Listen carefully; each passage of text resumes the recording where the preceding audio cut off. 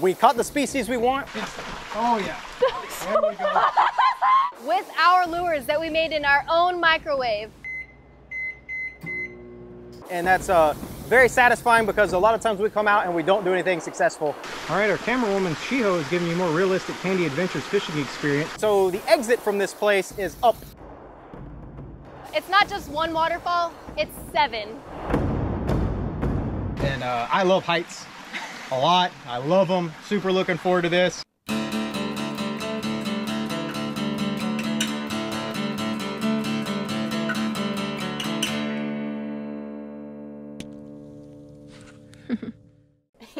I don't ever know how you're gonna start Nobody it. knows. It's the fun. Okay. Welcome back to Candy Adventures. I'm Chris. And I'm Elizabeth. And today we're going to show you guys how you can make your own lures at home. We're going to be molding our own soft plastic lures. These are human lures that we've used in a previous video and named them Brandon. Let's go, Brandon. Hey. Let's go, let's go. Let's go, Brandon. See? But it's a human body-shaped lure, and unfortunately the company that we bought these from, Victim Baits, I don't think they make these any longer, or if they do, that would be great to get some more. So to go around that, we bought some of these small little molds, these little silicone molds on Etsy, which is my favorite website in the whole world at the moment.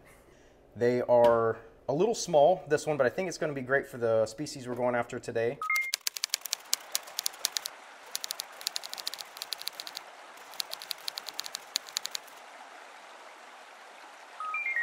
And this one's the same thing. It's a different style, but it's another silicone mold that I believe is for some sort of small doll making or for miniatures. And what we're going to do is fill it up with melted in the microwave, chopped up soft plastic lures. So you can re-liquefy lures in the microwave by simply cutting them up so you have more surface area to them and running them in the microwave until they turn into liquid. This sounds super like it wouldn't work, but we're going to see if it does. We watched a few videos.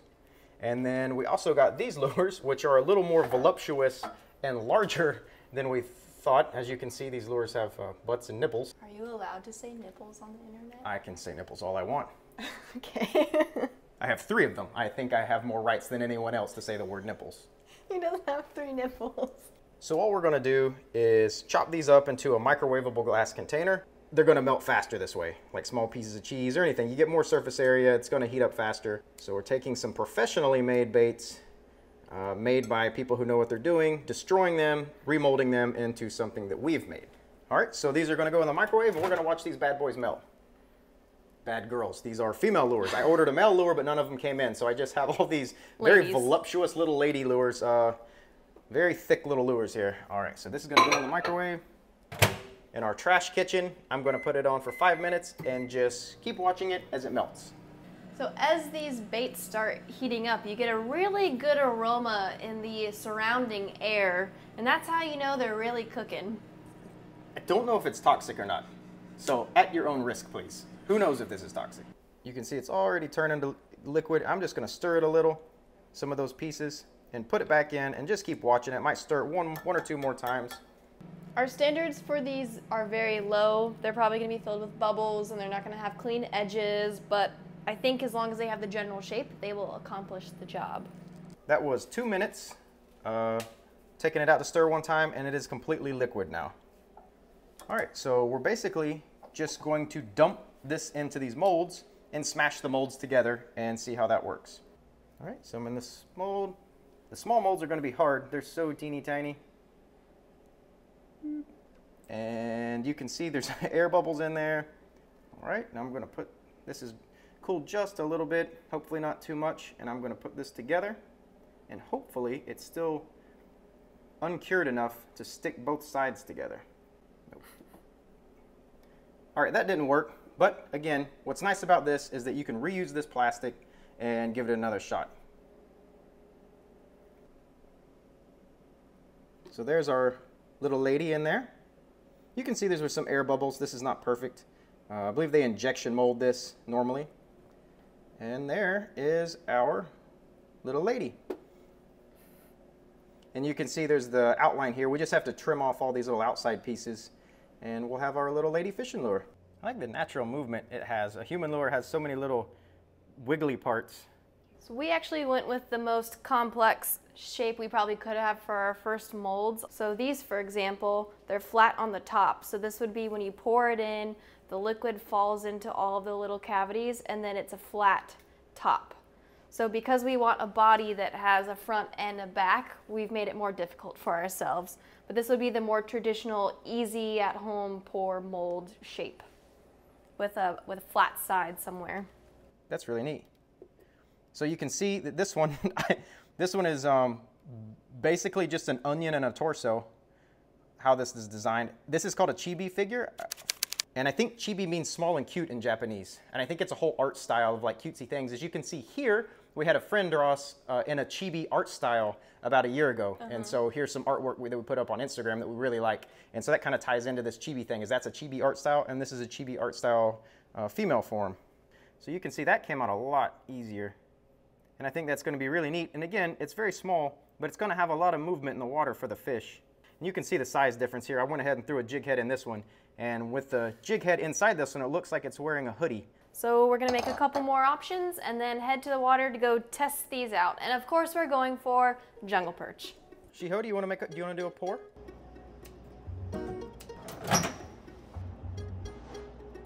There you go. Wow, you're a DIY craft channel now. All right, so we're all gonna get loaded up in the car. We're gonna head down south a little bit to either, no Mona, you cannot come. We're gonna either head to Sella or Seti Bay. I never remember, but Shiho knows where we're going, and she's behind you on the camera, and she's gonna show us, and hopefully go to try to catch some jungle perch with our little lures. So let's get in the car and get to fishing.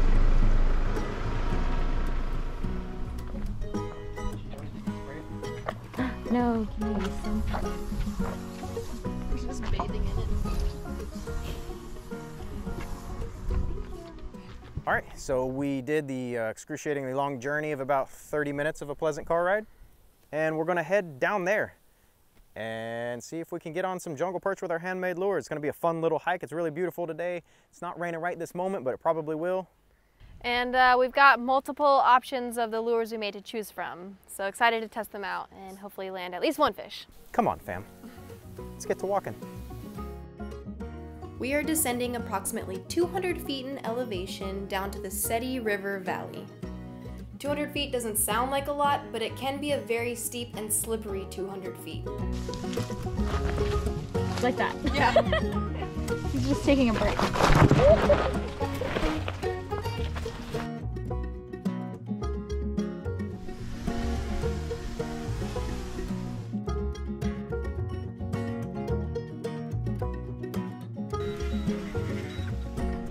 So we were droning to try to, help convey the story and give some beautiful shots, but we do not like droning around any people. So as soon as we saw a person, we just immediately took it down.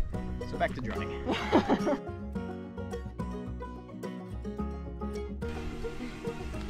Wow. Parkour. Also, like most hikes on Guam, there are ropes to help people go up or down these much steeper areas or slippery areas.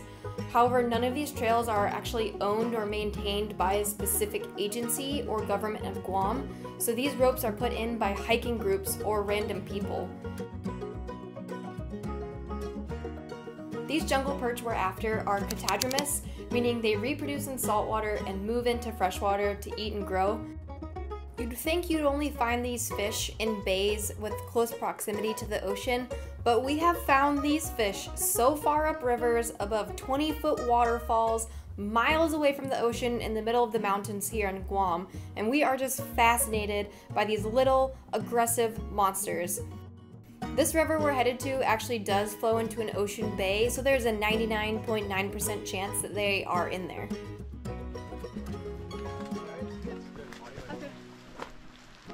After building up enough sweat to rinse off all the bug spray, we've now entered the new biome of the jungle, where all the mosquitoes happen to be, and now my bug spray is no longer on my body.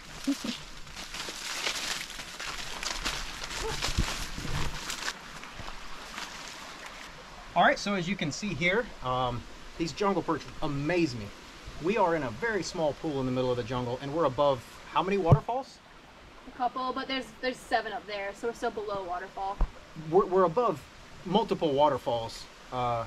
Somehow, these gully washing rains that come, it's a mountaintop above it.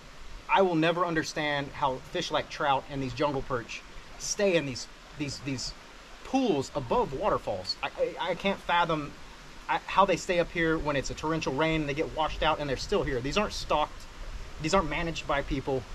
So it just blows my mind that these little fish can get up here above waterfalls. And sometimes I've seen these things up above waterfalls that are 10, 15, 20 feet high. No way that even a salmonoid could swim up it, let alone you know, some jungle perch. So fascinating. But anyway, we're on the right track. We find in our jungle perch, we're going to find some bigger pools, which surprisingly is going to be farther up the mountain at the base of some waterfalls. So you can see these guys are hungry. They're hitting the top of the water, and hopefully we can find some bigger ones and get up here and test our lures out. I know there's been studies on barramundi in Australia and how these cane toad eggs, which is all what's in this river right here, are poisonous to fish, but some of the barramundi have figured out, that scientists don't know how, but not to eat them. And what I find fascinating is that this is full of jungle perch and it's full of cane toad eggs, and they're not eating them. So jungle perch and cane toads would have never been in contact with each other until they were introduced in Australia, the cane toads, and then introduced in Guam as a form of pest control. So to see these fish have somehow figured out not to eat these poisonous little delicious tidbits is, again, also fascinating to me. And it's such a short period of time because I think the cane toads were introduced in like the 60s. These fish have no fear, as you can see around my feet here.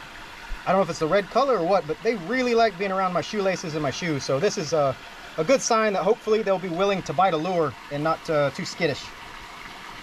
And there's that creepy eel coming towards my red shoes. Oh no. I see these fish like playing with my leg hairs. Kind of reminds me of that story that Corn Pop told about the kids in the swimming pool liking to twist up his leg hairs and play with them. I got hairy legs that turn blonde in the sun, and the kids used to come up and reach in the pool and rub my leg down so it was straight, and then watch the hair come back up again. We just come up on this really small pool right here, but inside that pool is one of the biggest jungle perch that I've personally seen on Guam. It's a monster. The devil of the deep. The Moby Dick The white whale. white whale Moby Dick. of jungle perch. So I've always said, people keep asking, why don't you do a jungle perch catch and cook? Well, it's because the fishery's so small, and I've always said it has to be a really big jungle perch before I'm going to keep it. And so that's definitely one of the biggest ones I've seen. So if we can get on this big perch, we'll do a catch and cook with this guy. So let's see if our Lures. rigged up human lures here are going to put us on a jungle perch. Our super creepy little handmade lures are going to be put to the test. Here we go. Dramatic music. Instant. Oh yeah. There we go. That was literally 2 seconds. Oh my god, that thing is like a bass. Oh That my is god. the biggest jungle perch I have ever caught. One cast, because you know on Candy Adventures, that's what we do. One cast is how we always do it. We always succeed. But Look at how big that is. He ate the whole human. That was our bigger human lure. that's our human lure. All right, so biggest jungle perch. We're gonna do a catch and cook with this guy. So this is super excited. First cast, our lures work. So I'm gonna put this guy out of his misery and get him on ice.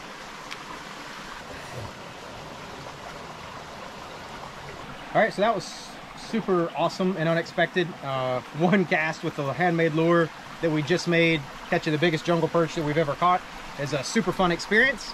So now Elizabeth's gonna take her turn catching some. We're gonna keep walking up the mountain, which again seems really counterintuitive. We're gonna keep walking up this mountain and to the base of a waterfall and see if we can catch some there. Then after that, We're gonna climb up the mountain, up 7 waterfalls to go back to the car. and I love heights a lot. I love them. Super looking forward to this. But at least I have the peace of mind knowing, even though I hate heights, that there's a jungle perch in the backpack that we're gonna go home and do a catch and cook. So Let's keep going.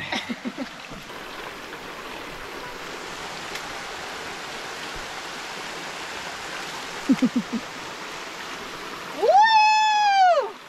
Look at that monster! It's like almost as big as Chris's, so you know, that's impressive. Yay! All right, our camera woman Shiho is giving you more realistic Candy Adventures fishing experience where we're in a pool full of fish and none of them want to bite. So this is more our style here. This is more what you come to expect from our channel.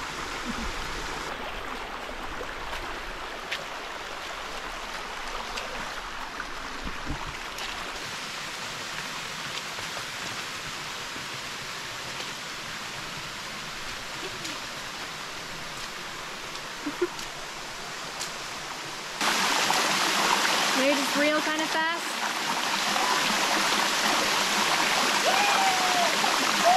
Yeah! See ya? If it's bigger than mine, it's bigger than mine. Go! You got the same size as Chris! Oh, please! Shiho! That might be bigger than yours. There you go. There you go. Nice! Nice jungle perch. You think same or a little bit smaller? That might, I don't know, that's a really good size. It's very pretty. Look at it shiny.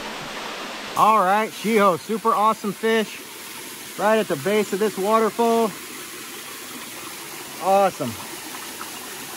Nice. Hand poured lures. Now it is the lure that I poured. That is not the lure that Shiho poured. It is the lure I poured. It is, it is. Also, fun fact, that's the same fishing reel that they used last week for underwater fishing.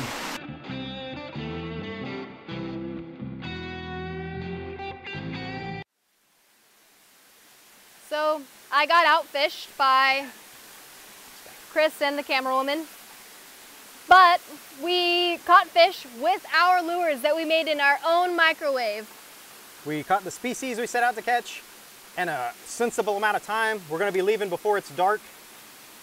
So the only thing that's left to do now, we got a jungle perch in the backpack. We're going to get back and cook it. But first, the exit, it's basically a loop it makes when we come in here. You come down this hiking trail and then you exit kind of up this more vertical section. There's like 7 of these waterfalls. Yep, so you climb up 7 different waterfalls. This is called SETI 7. So we're going to crush this and hopefully not have a heart attack because it's pretty vertical and the hardest hike on Guam. So let's get out of here. Woohoo! I know it's hard when you're moving too fast. You gotta go a little bit lower. Okay, oh wait, no, the other one too. Wait, come back up a little bit.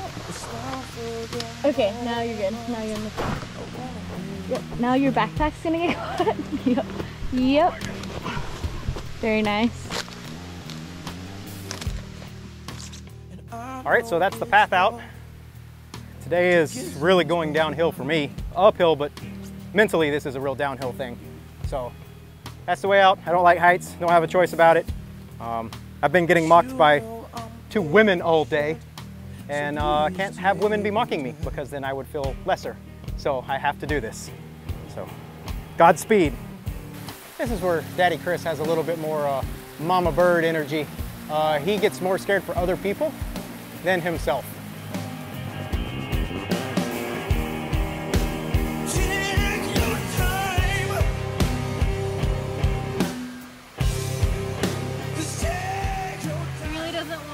Get severely injured or die. I am so nervous when I do all stuff. I get so scared.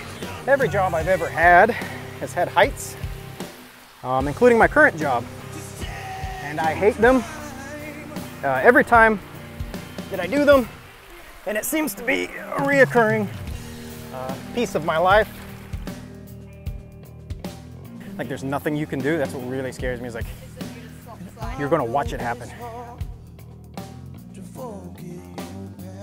Just a month ago, a woman fell and had to be airlifted, I hear, from a helicopter.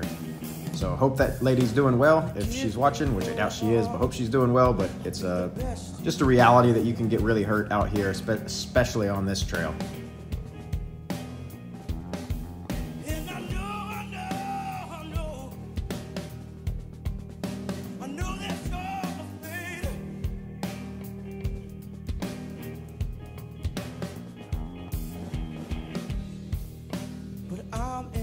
like that. In my head, I see little slips. Everybody's falling today, and then we stand on the edge of something. What if it's then?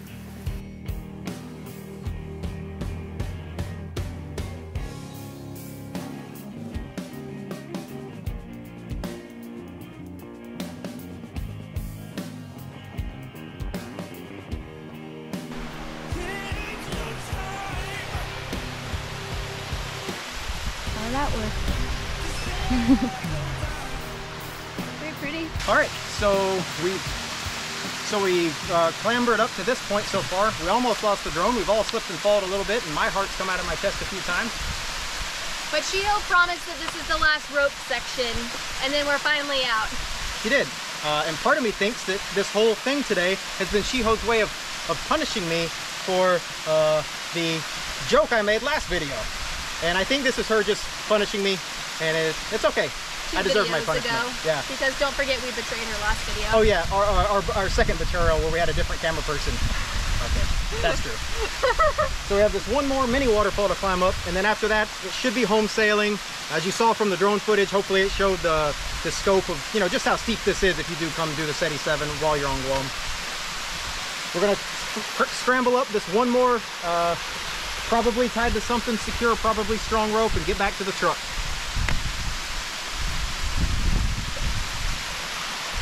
Big shrimp still here. How'd you do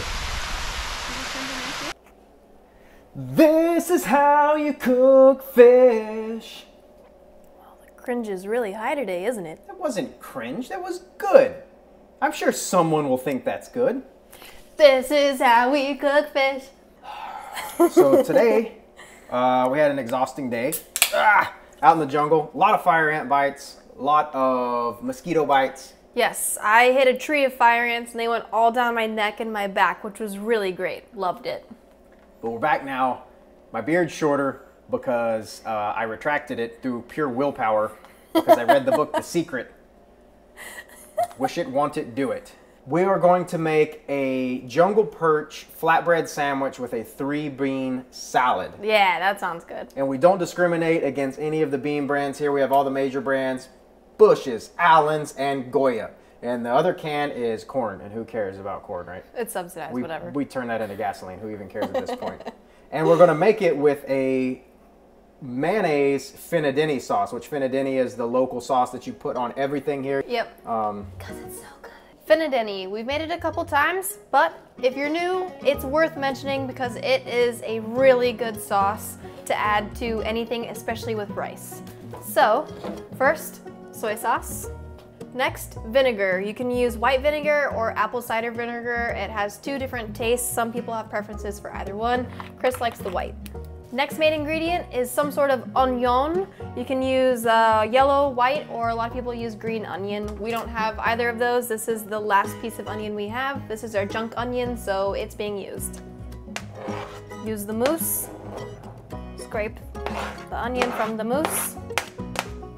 I presume this is a mousse. Next, you need some sort of spice. These are Dane peppers or bird peppers. These naturally grow in Guam, but we think they're related to Tabasco peppers, so any sort of hot pepper is perfect. I only put a few in there. I'm not a pica fan. Pica is Chamorro for spicy or hot, and I am a wimp. And from here, the recipes can differ a bit. Some people add garlic and some people add some form of citrus like lemon or lime. We have minced garlic, so I'm gonna add just a tiny bit of that, and that will basically be our finadini sauce. Because we want the finadini to be a spreadable sauce on a sandwich, this is why we're going to add mayonnaise. I don't know if people do this, but we're doing it. Does this make it Miracle Whip now because I whipped it together with sauce? This looks like a pretty good consistency. Still spreadable without being watery. I think this is pretty good. And now we're gonna go check in with Chris and see how the fish is going.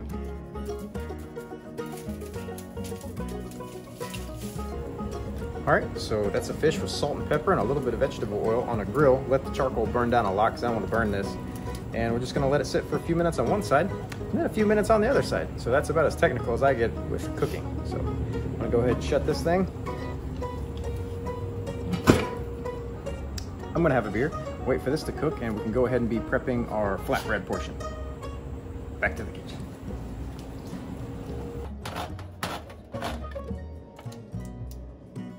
Just like that. If you do it any way different than this, you're wrong, and this is gonna turn out like a disaster. Black-eyed peas in here. If you use any other kind of bean or pea or legume, it will turn out wrong and it will not be good. And then my grandmother told me as a child that diet was based off of colors, and you needed to have a yellow and a green every day. So we're going to be throwing our yellow in here, and then our green we just won't be getting, and that's why my eyes are sunken in and I look sick. Then we have our Finadini mayonnaise that we've mixed in, and I am going to dump it inside of this, just like this.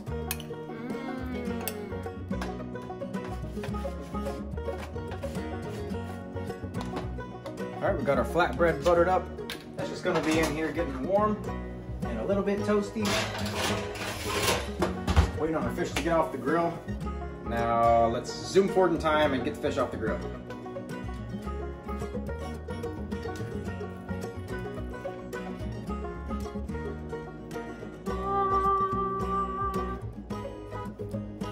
All right, so I did almost none of the work, so I think it's time for me to eat this.